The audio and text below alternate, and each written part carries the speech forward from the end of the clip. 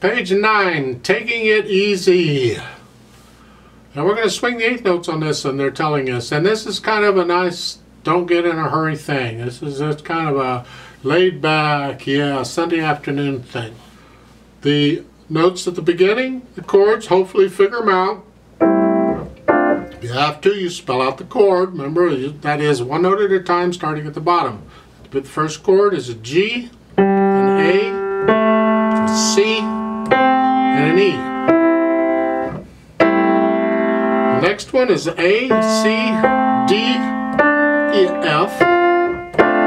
This is in C major, so we don't have to worry about the sharps and flats until they put them in. So you just figure out these chords. Measure 4, look at this. First chord, B, D, E, G. Now you're going to flat them all, so if you look at the keyboard, you're just going everything goes down a half a step, which means all black notes, and then down another half step. That's really all they're doing. So it's here, and same fingering on all of them. And then I'll get down to measure 9. Their fingering they're suggesting is a 2, 1.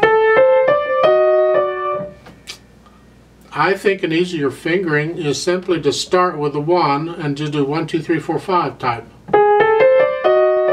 Here, same thing on measure 10. I would start it with a 1 and do 1, 2, 3, 4.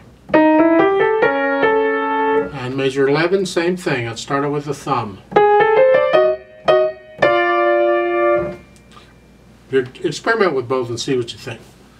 Measure 15, you got the little grace note at the end. Hopefully that's not a problem. Just real quick. Now, measure 18. We're here with this here, and then a fourth finger, and then the little finger comes under. This is the fingering I suggested on a previous video, and that's a staccato. So that's what we want to hear is the top note. So you want to get to where the top note is solid and secure. Now measure 19. Look at this. Now if your fingers are wide and you're having trouble getting the key out extra stuff, you don't want to be playing a thumb on a black note in a lot of cases. And here you don't have to, because when you're coming down, well, let's just do through that measure here. You're starting out, then a 2, 3, 5, then a 4, 2, 3. Here, instead of the thumb, you can reach the index finger down. And you don't have to use the thumb on a black note if you want. It's up to you. Now, measure 22 is that grace note again. Now, the first grace note is a G sharp. Well, the second one is too. That sharp is good for all G's, the rest of that measure, wherever they are. Watch the fingering in measure 23. I recommend the last note, measure 23, that you put a 2 on that, rather than because that puts you in position for the next measure. So it's on the triplets, it's 3. And just on the last one, just use a 2. Now, on measure 25, you're coming down on the triplets.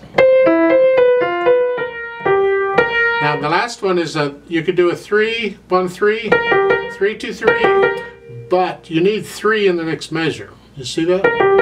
So I recommend the last note on measure 25, you use the fourth finger. So you're ready for the third finger in the next measure. So it's...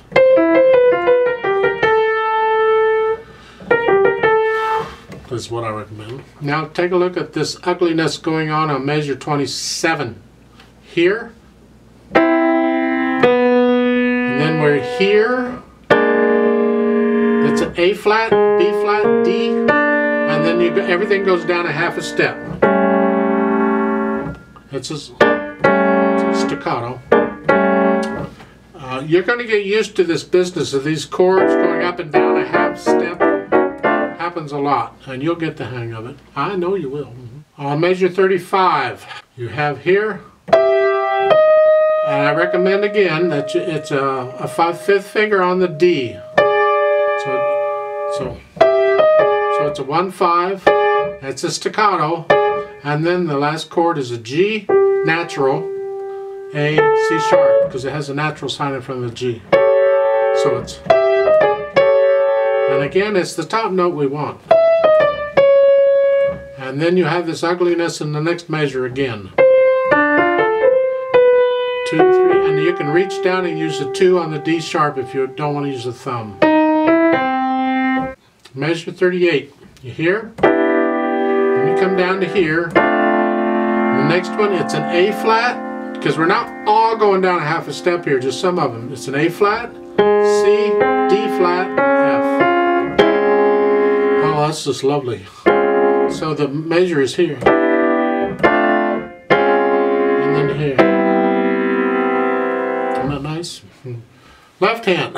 Now if I play, again this is swinging it. So rather than 1 and 2 and 3, and it's 1 and 2 and 3 and 4 and 1 and 2 and 3 and 4 and 1 and 2.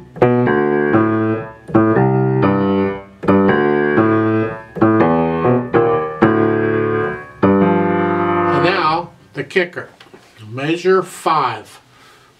You have this stretch of a 10th. Your hands are big enough, it's not a problem. If your hands are not big enough, you got to move your hand a little bit.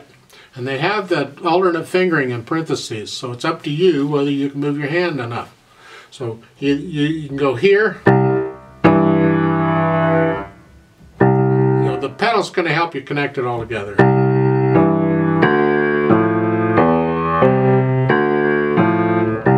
Or use 5 and 1 on the other. You have to look down at the keyboard quite a bit until you get the hang of it. Hopefully eventually you can do it without looking, but this is a little trickier. Now if you can, once you play the first note and you come up to the next one, maybe you can play it 3 and 5. You just don't have to keep down here. You can hear.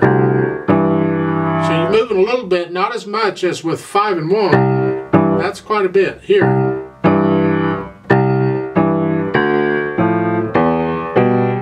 So experiment and see if you can do that. You can still use 3 and 1. You're just moving your hand a little bit. You're not connecting them. The pedal will connect them for you in this case. Measure 8. It's okay. The right hand's got to go down. They have that RH there. It's right. Etc. Watch the accidentals. You'll be fine. On measure 9, I'd like to look at that. The first beat they're saying is with the right hand there. And then the right hand has to go up. Well, it doesn't have to be with the right hand. If your hand is big enough to reach a 10th, an octave or an interval of a 10th, then you can play the first beat in measure 9 with the left hand. And that gives your right hand a little bit more time to get up where it's got to go. So to play measures 8 and 9, you're here.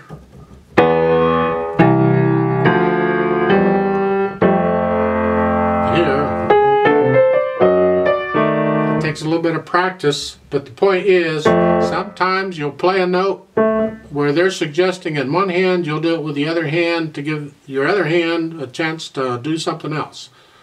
That doesn't make any sense at all, I know. But this happens in a couple other places, and I will probably do that when we do the play with me. I just have a habit of doing that. Because I can reach. If you can't reach it, you have no choice. You have to use the right hand. If you're going to do that, I suggest you play that A with the thumb on measure 9, the first beat there. So you don't have to go quite as far.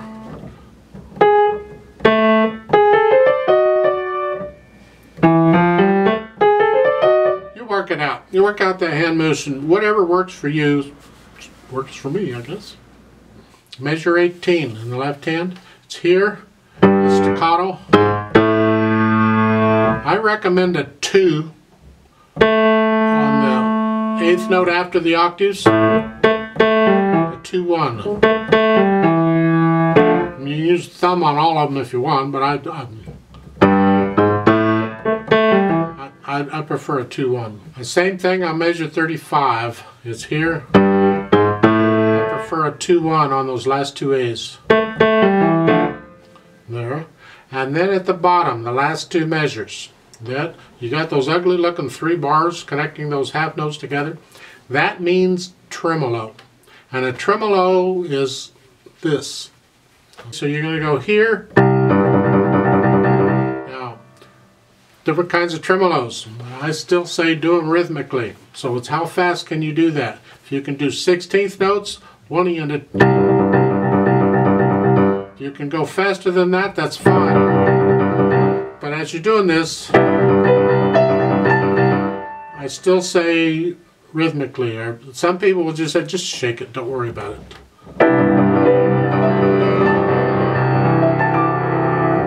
Now keep in mind the dynamics you're going to have to dial away to. That last chord is really soft. It's very soft. So all you're doing this, you're getting slower and you're getting softer at the end. The last 3 measures here.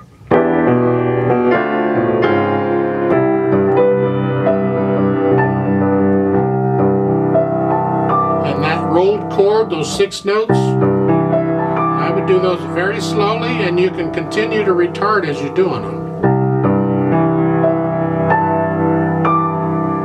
And let them ring out, and the hands and the pedal come up at the same time. And I recommend you don't do it abruptly. Just stop the sound like that. Lift the pedal very slowly. You lift the fingers up, but keep them on the keys, and then you lift the pedal up very slowly so the sound dies away. I don't know if that works on an electronic piano, but on acoustics, you're here, and at the end, I'm just going to lift that fingers up, and then I'm going to lift the pedal up very slowly, and the sound is just going to die away. To me, that's much more effective than just stopping the sound.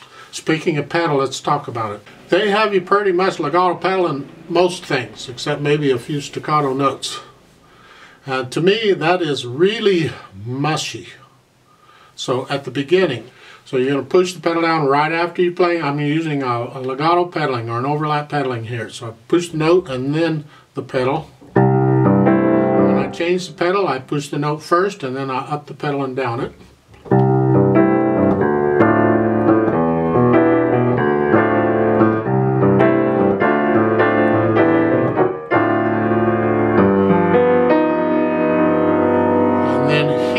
I would like to hear a break before I go on. I don't want to connect this with this. I want to hear a little silence before this, before that. So on the chord, and then I'm going to lift the pedal with the hands.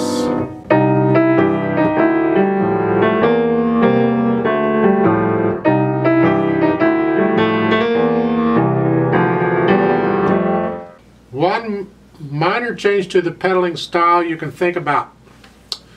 I consider, let's look at starting on measure 5. Look at the right hand here. With the pedaling, it's going to sound like this.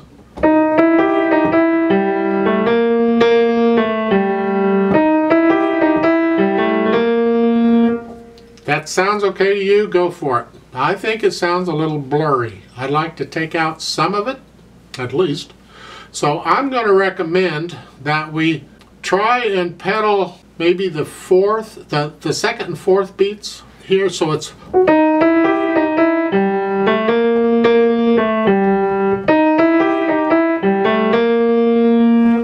you have to experiment with it. The left hand will help, so it's here.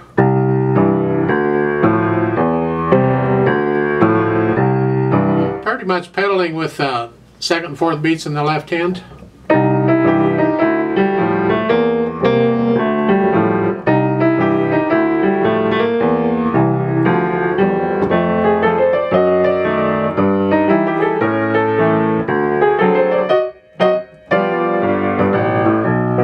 To me, that's a little less blurry, but it's more complicated pedaling. So it's something that you can think about and work on. When I play with me, I'm liable to do either one, so I can't tell you which way I'm going to go. It'll be interesting to find out, won't it? Actually, as far as the pedal goes, I think the rest of it, you can play it pretty much as it is. I don't really have any suggestions. I'm all for one for experimenting with the pedal to see if any other breaks in the sound are appropriate, if you like them or not. Adjust the pedal accordingly. But otherwise, I would suggest go ahead and play it as it's shown. So let's try this together very slowly. We're going to do page 9, and we're going to stop, and then we're going to do pages 10 and 11. Of course, if you're performing for somebody, you can't do that. But here, at the bottom of page 9, you have a whole note.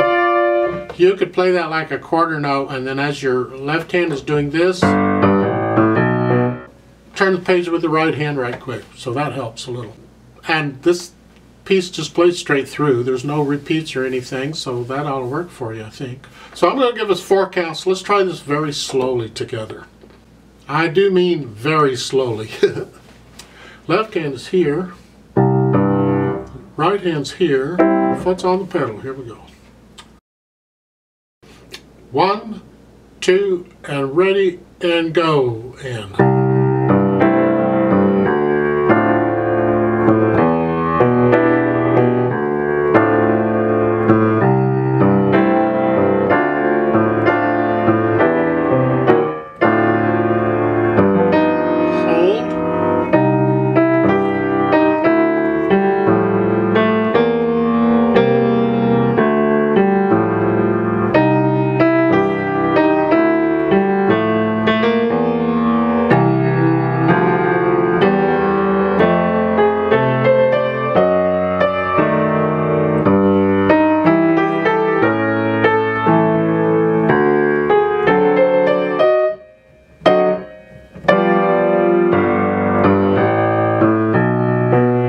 Turn the page, hands there, foot ready. 1 and 2 and ready and go, and.